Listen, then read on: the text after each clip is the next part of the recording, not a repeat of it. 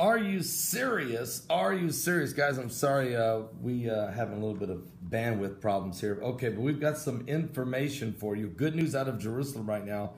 The shooting has stopped. Both sides have agreed not to fire at each other. Israel said that we will not retaliate back at you as long as you don't fire any rockets at us, okay? And Hamas is saying, let's have a ceasefire. Israel's like, don't shoot, we won't. So that's where they're at right now. Of course, same place they've been for years. But good news is safe. The country's safe. Nobody was hurt in all of that. And everything continues to flow here just like normal. But it's not normal in Hawaii. Very, very dangerous situation has developed. The geothermal power plant, parts of it on fire, and many, many buildings have been burnt to the ground.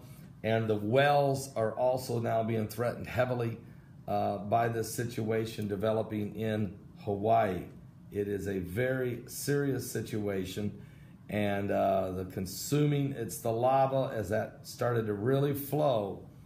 Lava is now threatening several additional wells at the Puna geothermal power plant, okay? And it's not getting better there as the mountain continues to shake and quake, and as the lava keeps flowing, and as the fissures keep opening up, and the toxic gas continues to pour out of the earth and out of the mountain, and as the lava that has now reached the ocean, 3 different locations, as that hot lava hits the ocean, it creates a steam haze, they're calling it a volcanic fog or volcanic smog. It also is called a laze because it's filled with poisonous gas and glass particles in the ash or the smoke. If you were to breathe in the smoke or the fumes, little pieces of glass would lodge in your throat and in your lungs and in your bronchial area. Not a good situation. So, but this geothermal power plant, part of the buildings there are already burnt to the ground. The lava continues to try to consume the entire plant.